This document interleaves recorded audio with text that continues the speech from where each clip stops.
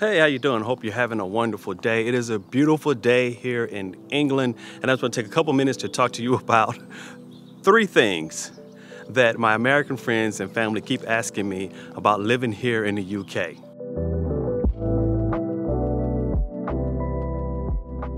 And my family and I, in 2020, we moved to the UK, so we've been there getting close to 2 years, and it's been wonderful. And so when I go back to the States, or when I talk to my friends and my family back there in the States, they always ask me the same 2 to 3 questions. And the first one is always, how safe is it? Is it safe? Is it a safe place to be? Is it a safe country? Do you feel safe there? And the safety question always makes me chuckle to myself, because I've actually never felt safer living anywhere else as safe as I feel living here. I feel really safe living here. I can think back to in college when I moved to Washington, D.C., I went to an intern, and we couldn't even walk to the bus stop or the metro, the subway system by ourselves. We had to go in groups because it was so unsafe. And that was a college experience that I had. And I'm not saying that the whole United States is riddled with crime. I won't say that. I will say this though. This is a point. On the Global Peace Index, the UK is ranked number 33 on the Global Peace Index. Anyone have any idea where the US is ranked on the Global Peace Index? Oh, you do know. Number 122. In the year 2021, the United States, of all the nations in the world, was ranked number 122 for safety. So when my friends and family ask me, do you feel safe there? Actually, I want to ask them, do you feel safe there? You get it. And the second question I get all the time is, are there any black people in the UK? To which I always answer, yes. I've never been anywhere in the UK where I have not seen people of African descent, black people. Actually, to be more specific, black people make up 3.3% of the UK population, which is about 1.9 million people. That's a lot of people, scattered across the British Isles. So, yes, there are black people in the UK.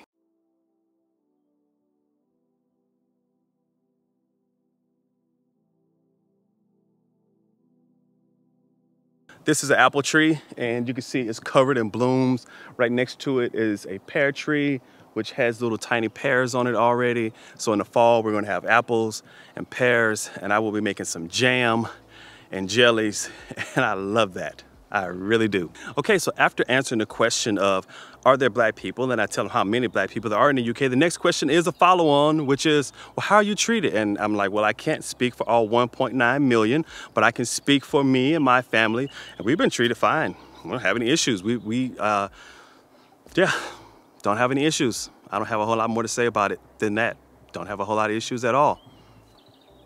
Follow along with this channel, you'll know that a couple weeks ago, I did a video and I talked about how there's a mama duck over there sitting on some eggs, and people put in the comments and they said, hey, keep us updated. Well, here's the mama duck update. Mama duck is still sitting on her eggs. However, she has had a bit of bad luck. A couple times in the evening time when she goes off, she leaves the nest for a little while. Some crows have come along, and I believe they're crows, but they've come along and they've plucked a couple of eggs out of the nest, but there are still eggs there. So she's lost, I know, at least 2.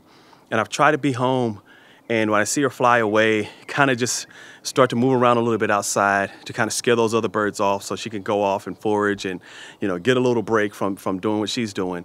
But she's still doing really well. She's still sitting there. There's still eggs, so we're still hoping to see some little ducklings here on the farm, and hopefully about a week or so. I'm hoping in about a week they'll hatch, and I feel like they'll be a lot safer once they hatch, and she could take them and do those little things that wild ducks do.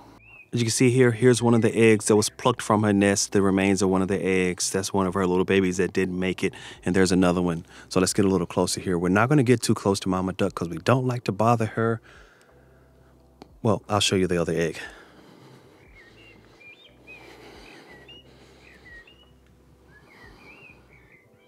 This is remains of the second egg that's been plucked from her nest. So I'm really sad about that, but unfortunately that is nature, and nature can be pretty brutal sometimes. But you may not be able to make her out. I'm not going to get any closer than this.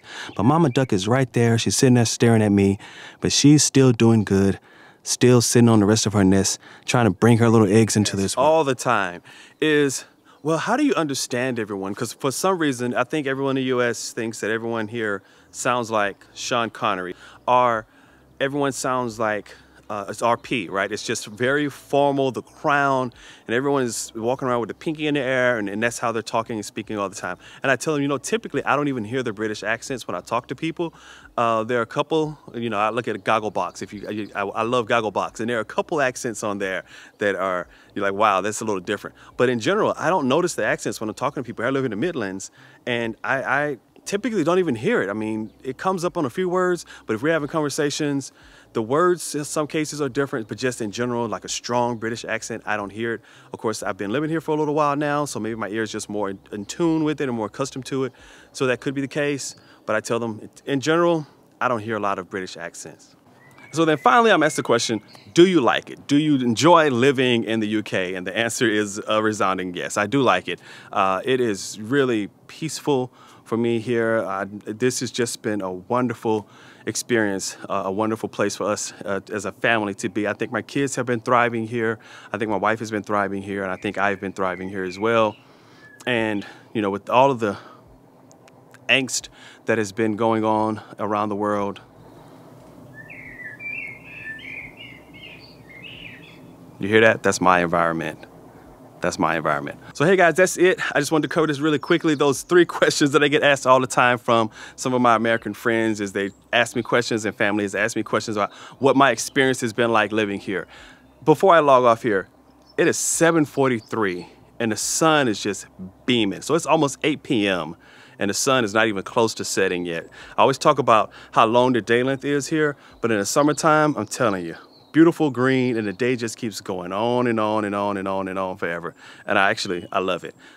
I really do. All right, guys, until the next time, do take care, like and subscribe.